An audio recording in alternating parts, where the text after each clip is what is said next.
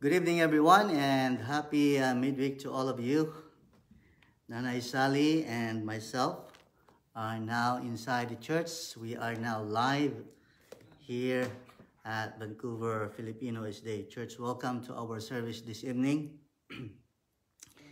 We will continue to study our Bible, and we are now in the book of Chronicles. So if you have a Bible with you tonight, please be ready, and we are going to study the book of Chronicles, the message of Chronicles tonight. And as our custom, we're going to ask the Lord again to guide us in our study tonight. Let us bow our heads for our prayer. Our dear God, Heavenly Father, this evening, O Lord, we would like to ask your guidance to be with us. Bless our worship this evening. Bless our service, and also bless our study. Help us to understand the message of Chronicles so that we may be able to appreciate your goodness and your mercy toward each and every one of us. Thank you, Heavenly Father, for hearing our prayers. In Jesus' name, amen. So when you look at your Bible, you would notice that the book of Chronicles is divided into two, let's say, books, First and Second Chronicles. And you would notice that if you're going to read these books, First and Second Chronicles, you would notice that it talks about the life of David, talks about the life of Solomon, and later on you will find out that these books includes the fall of Judah as well. And this is like a story of God's people. Now, number one lesson here that I'd like you to understand, when you read First Chronicles chapter 1 up to chapter 9, okay? Chapter 8, yes, chapter 9. You would notice that this is all about genealogy or ancestry of the nations of certain people, okay? We have genealogy from Adam, and then descendants of Abraham, and you would also notice the 12 sons of Jacob, that is Israel, and chapter 2 verse 9, genealogy of David, and also chapter 3 talks about the family of David. And in chapter 4, it's about the tribes of Israel, line of Hur, Asher, and descendants of Simon. In verse 24, that's the beginning of that. And also, let us check the Bible. Genealogy from Reuben, from chapter 5. And genealogy of the priestly line, chapter 6. And also genealogy from Issachar, chapter 7, and verse 6 is also descendants of Benjamin, 13 sons of Naphtali, verse 14, descendants of Manasseh, verse 20, descendants of Ephraim, and so on and so forth. It's all about descendants in genealogy. And for us, ordinary readers of the Bible, we don't want to let's say, spend time reading those names. Because most of the time, when we read those names, we are not familiar with most of those names. But the lesson of First Chronicles is that God is trying to say in First Chronicles, or to reveal His faithfulness throughout generation, beginning from Adam up to the last man mentioned in the book of Chronicles. It is about God's faithfulness to all generation. His love never fails. His mercy endures forever. That is the message of God. That's why he said about this genealogy. And these long list names that follows presents a history of God's work in the world from Adam through Zerubbabel. And some of these names remind us of stories of great faith and others of tragic failure. And most of the people named, however, we know nothing, but those who died unknown to us are known by God. So God will also remember us when we die. And because of these long lists of names, I want you to understand again that the message of God, why he mentioned these things, is that his unfailing faithfulness to all generation. When you look at your life, okay, 30 years ago, 40 years, 50 years, 60 years ago, you would see the guidance of God in your life. And that is not new for us because God had been in that business in the Old Testament until our story mentioned that there's no cure for these people. I have stretched out my arm to help these people, for these people to understand my grace and my love. I gave them the law and the testimonies and all of these things, but they want to live on their own until there's no remedy for them. So God said, well, I have something for you. Because of your iniquity, I will let you be under the yoke of the king of the Babylon, and later on, the king of the Medes and the Persian. But you will go out of that nation and serve me in this place. Now,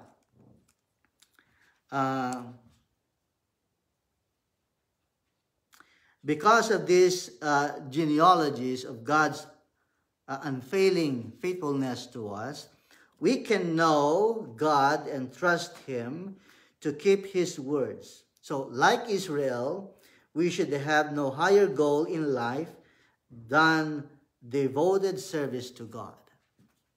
And you would notice here that God is always faithful to his people. Okay? He protects them in every generation and provides leaders to guide them. And because God has been at work throughout the centuries, his people can trust him to work in the present. And you can rely on his presence today. Now, when you turn your Bible to the book of 1 Chronicles chapter 9, and then verse 1, you would notice this statement. So all Israel was enrolled by genealogies, and behold, they are written in the book of the kings of Israel. And Judah was carried away into exile to Babylon for their unfaithfulness. Even though that God is faithful, but his people is not faithful. And there is a theory that this book of 1st and 2nd Chronicles were written after the exile from Babylon. And because of this, you would notice if you're going to read Jeremiah and Isaiah and Ezekiel, they deserve this because of their sin. Now, that's chapter 9, verse 1. If you're going to turn your Bible to 2nd Chronicles, so let's turn our Bible to 2nd Chronicles. chapter 36, right? Chapter 36, verse 15, beginning from verse 15, the Lord, the God of their fathers, sent word to them again and again by his messengers, because he had compassion on his people and on his dwelling place. But they continually mocked the messengers of God, despised his words, and scoffed at his prophets, until the wrath of God, or the wrath of the Lord, arose against his people, until there was no remedy.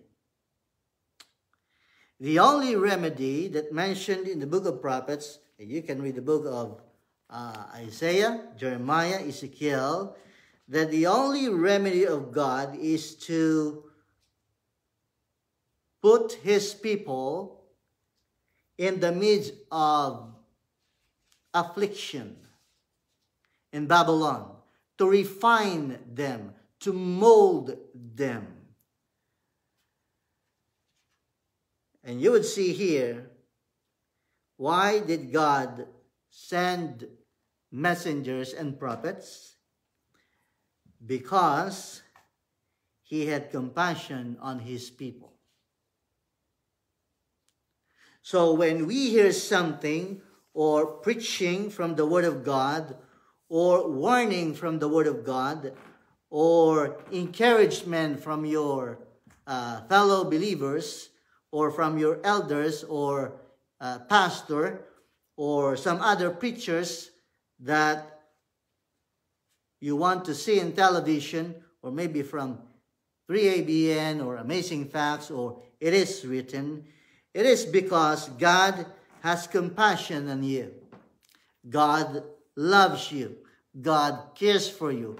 And he doesn't want you to live in sinning or live a life apart from him. He wants you to be near him and be with him in order for you to experience his goodness and mercy in this life. That's what he did to his people in the story of 1st and 2nd Chronicles. But because of their sin, Judah was carried away into exile, and because of their unfaithfulness. But remember that God is faithful. That is the reality. Now, in order for us to understand why 1st Chronicles mentioned chapter 9, verse 1, that they were carried into exile because of their unfaithfulness, I will give you a glimpse of what they have done to the Lord. So let's take a look at the book of Jeremiah, and you will see in the book of Jeremiah a very interesting truth that we need to understand. Okay, before Jeremiah, let's turn to Isaiah first, okay? Isaiah.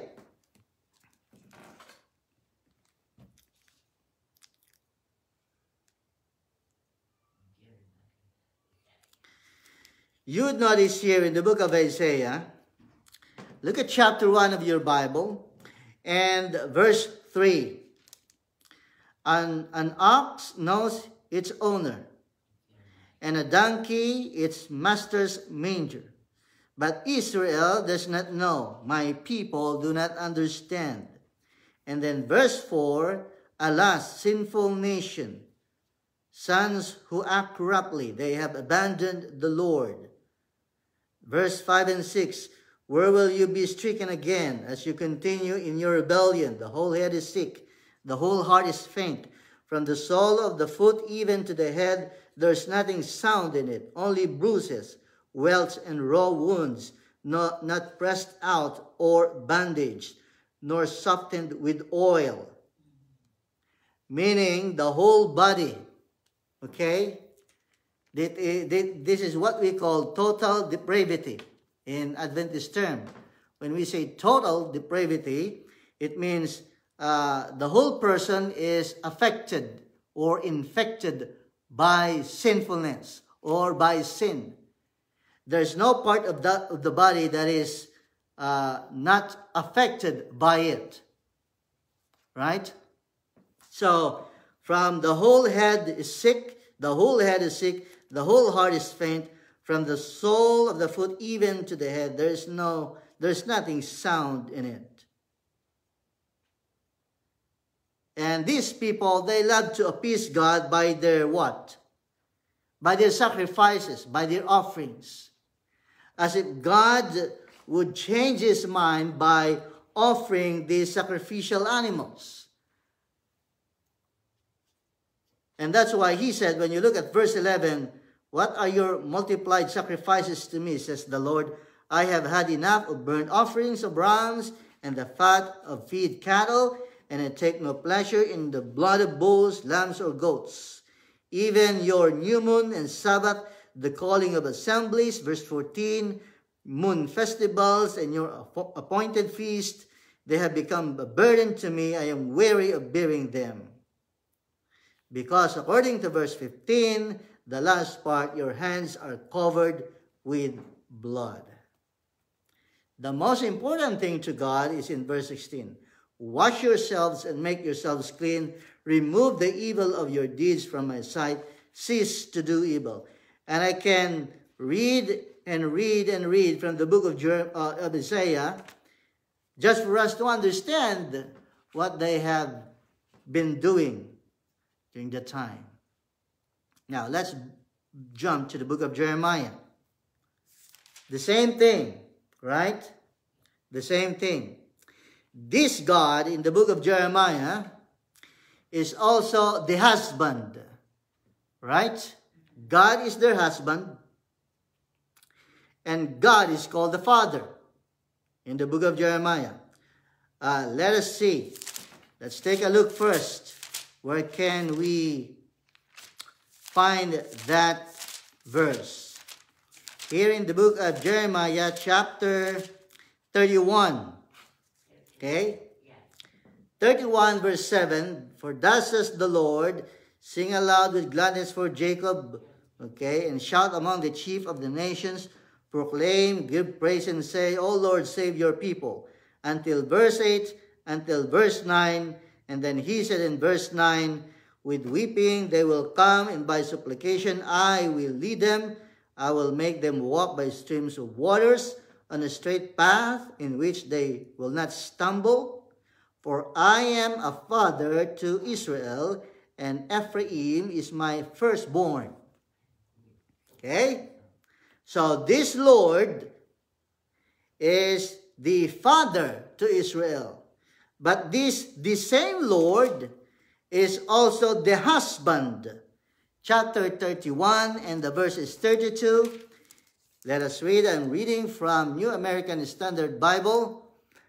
Not like the covenant which I made with their fathers in the day I took them by the hand to bring them out of the land of Egypt, my covenant which they broke, although I was a husband to them, declares the Lord. So the Lord, the God, is the Father and also the husband. And when you look at the sentence here, this is the same Lord that took them by the hand to bring them out of the land of Egypt. Okay? Now, let's sidetrack a little bit. Turn our Bible to the book of Deuteronomy, and this same God is the God in the book of Deuteronomy. Deuteronomy chapter 32, look at verse 6. 32 Deuteronomy verse 6, do you thus repay the Lord, O foolish and unwise people? Is not he your father who has bought you? He has made you and established you. He's the Father. Okay? Now, chapter 32 and the verse is 18. You neglected the rock who begot you, and forgot the God who gave you birth. That's why this God is called the Father. Right? But he is also the husband, Now, let's go to the book of Jeremiah. Here. The sin or the unfaithfulness of God's people. He is the Father. Look at chapter 1, verse 4 and 5. Now the word of the Lord came to me saying, before I formed you in the womb, I knew you. Okay? This is the calling of Jeremiah. And then God said in verse 7, but the Lord said to me, do not say, I am a youth, because everywhere I send you, you shall go.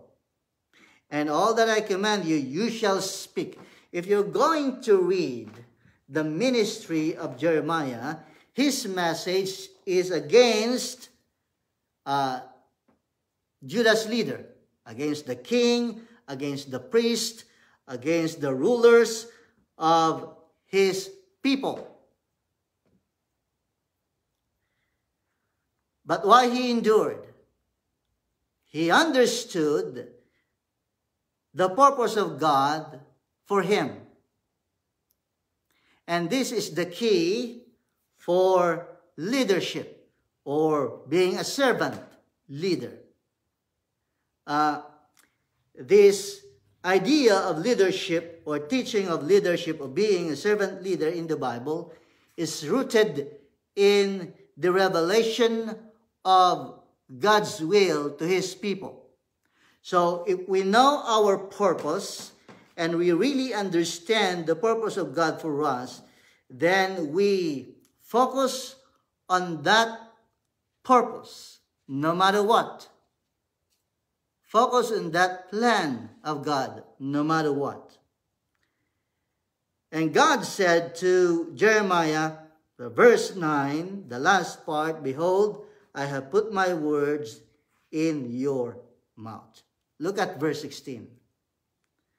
I will pronounce judgment, or my judgment on them concerning all their wickedness, whereby they have forsaken me and have offered sacrifices to other gods and worshipped the works of their own hands. So, number one is idolatry. Okay?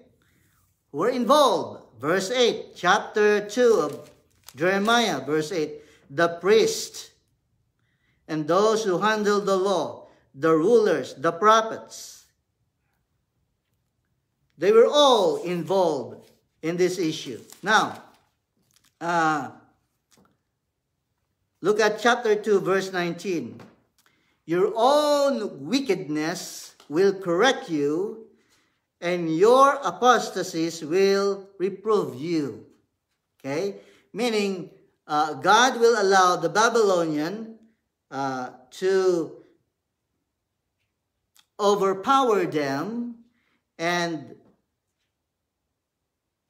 to be under the slavery of the Babylonian as captive, in order for God to refine them, in order for them to understand their sin and their unfaithfulness. Look at verse 20. For long ago I broke your yoke and tore up your bonds, but you said, I will not serve. For in every high hill and under every green tree you have lain down as a harlot. And then verse 28, look at the last part. Oh, let's read 28.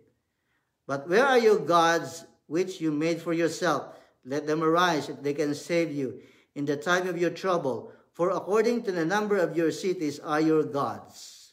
32. Can a virgin forget her ornaments, or a bride her attire? Yet my people have forgotten me.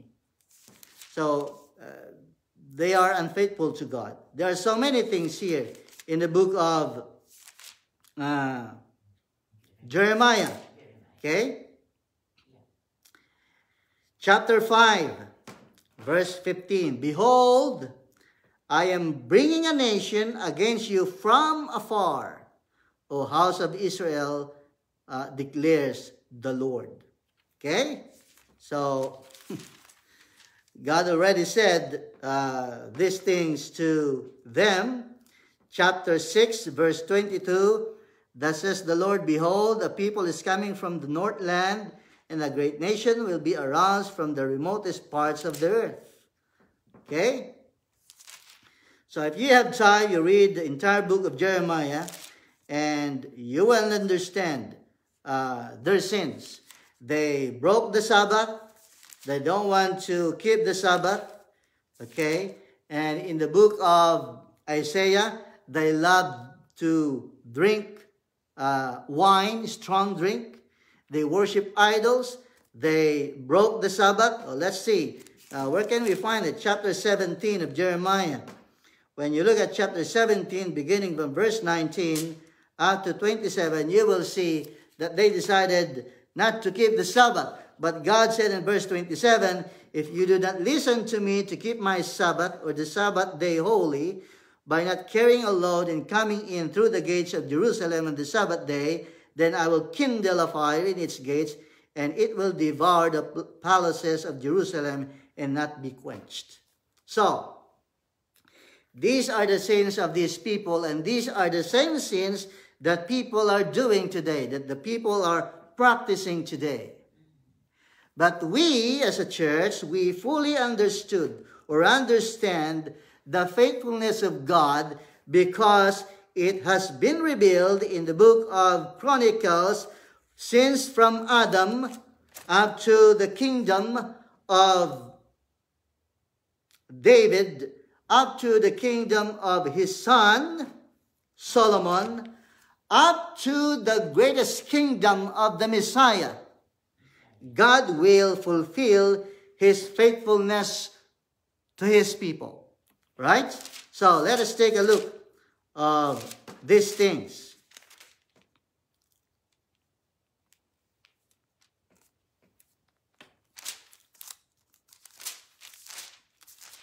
Okay, let me check, because I think the Holy Spirit is prompting me to look at that, the promise of God to David. Let me check first, okay, because I just read this last week, if I can still remember. I think in the book of Psalm chapter, let's say 89. Look at your Bible. Psalm 89. 89 verse 3, I have made a covenant with my chosen, and I have sworn to David my servant, and I will establish your seed forever, and build up your throne to all generations. Okay, for me, this is a messianic statement of God. This is the covenant that he made to his servant David.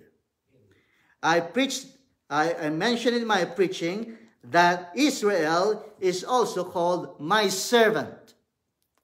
Israel is called my firstborn, my son. David is also called my servant, my firstborn, because there is a messianic theme in that statement. Okay? Jesus Christ questioned the scribes and the Pharisees in the New Testament, if David called him Lord, how come he is his son? He was talking about the Messiah. Now, 89 verses 3 and 4. Okay? Let's go to verse 20. I have found David my servant. With my holy oil I have anointed him. Okay? Sidetrack a little bit. When you go to the book of Hebrews chapter 1, verse 8, but of the Son he says, your throne of God is forever and ever. Okay? That is in the book of Hebrews. So let's go back to the book of Hebrews a little bit. Just for a while. Because I want you to understand this. Hebrews 1, verse 8. But of the Son he says, your throne of God is forever and ever.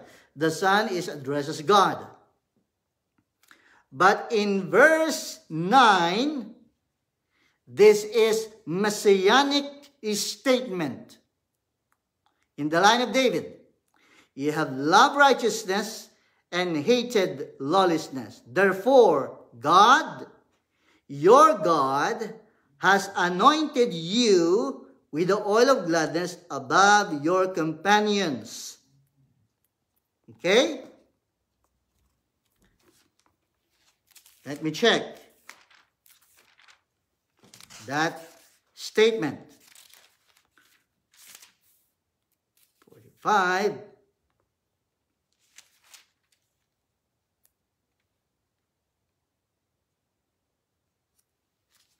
Okay, you can also check that in Psalm 45, verses 6 and 7. This is a song of love, okay?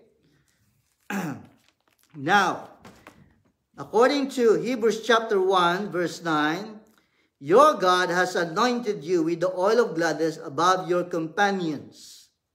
And when you look at Psalm 89, again, this is a messianic statement. David was anointed, okay? The servant. Because in the New Testament, Jesus Christ is also called the servant.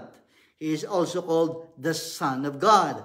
Now, verse 20. I have found David my servant in Psalm 89, verse 20. With my holy oil I have anointed him. And then verse 26 and 27. He will cry to me, you are my Father, my God, and the rock of my salvation.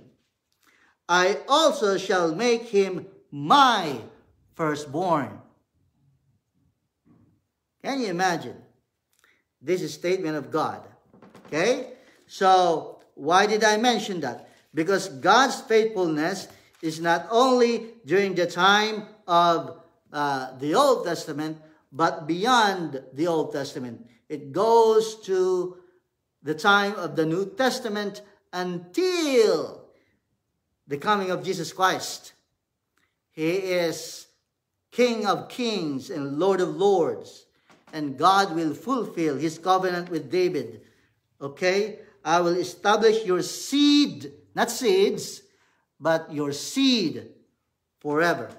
And if you want to know about these things, look at the foundation of this Messianic kingdom. Verse 14. Righteousness and justice are the foundation of your throne. Loving kindness and truth go before you. So when you read, okay, the book of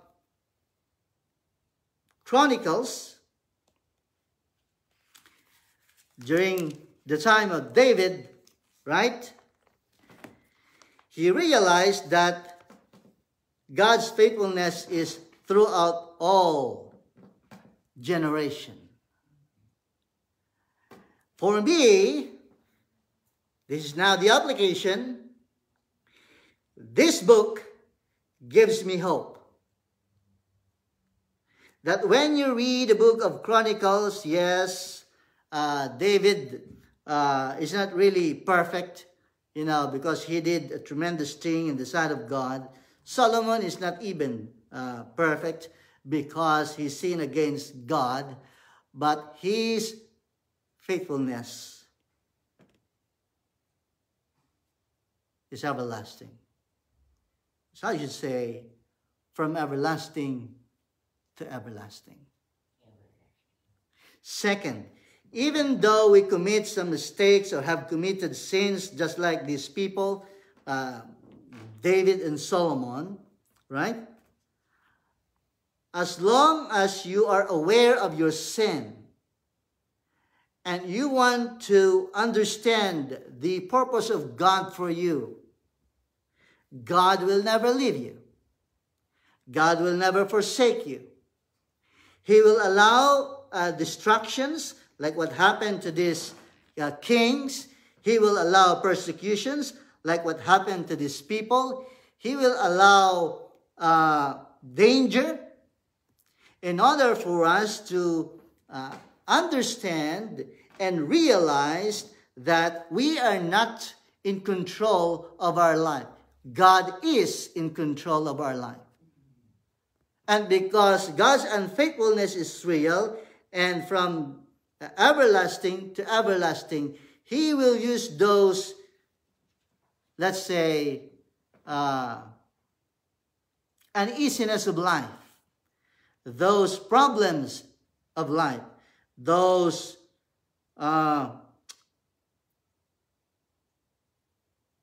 uneasiness, problems, of life. For us to understand that God is correcting us from our mistakes. God is helping us to understand that all these things is just like temporary. And His purpose and His grace is everlasting. So God wanted me and you to focus on Him. Focus on His faithfulness.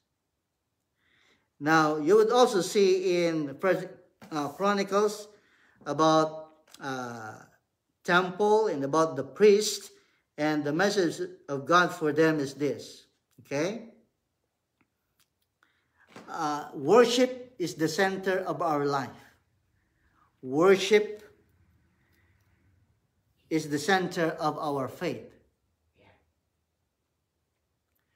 When you see First Chronicles, after you read First Chronicles and Second Chronicles, and Jeremiah and Isaiah and Ezekiel, you would understand that when God's people are focused on His plan, they are also active in worship. Once they rejected God, they were not also active in worship. And you would see this in your own life. If your focus is not God, you are not active in worship. But if your focus is none other than God, you are active in church worship. So, because of this, God is always faithful to His people. I like the statement of Paul to Timothy. If you are unfaithful, He will remain faithful. But if you disown Him, He will disown you. So my dear brothers and sisters in Christ, let us be faithful until the end. God is our life, and without Him, we are nothing. We are nothing. So my dear brothers and sisters, I hope that the message of Chronicles now gave you, after we, let's say, pick on some important things here, I hope that this book gives you now an idea that God is always faithful to His people. I say, Pastor, you know what, sometimes I have this feeling that I am not in the mood of going to church. Let me tell you this, my brother, my sister. Don't base our relationship with God with our mood or emotion. Let us base our understanding and worship of God based on the revealed Word of God for us. If we can practice that, then I am sure that we are all going to be a mature Christian. That every time, even though there's no elder, even though there's no pastor, the church is still mature in spiritual things because your life is focused on God. May God bless us all tonight. Let's have a word of prayer.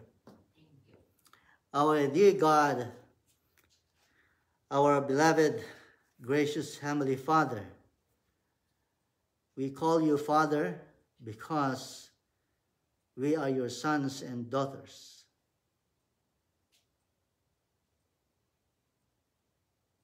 Thank you, O Lord, for this wonderful message in the book of Chronicles, that you are always faithful to us.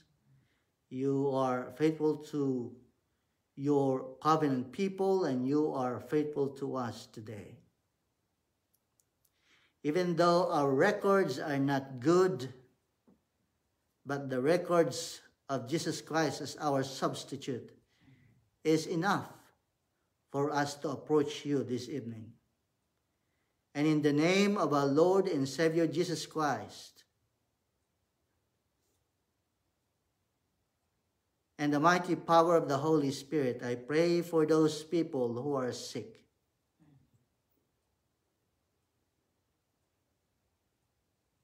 Please, Heavenly Father, just like in our lesson, forgive them so that they would experience healing from physical and spiritual sickness.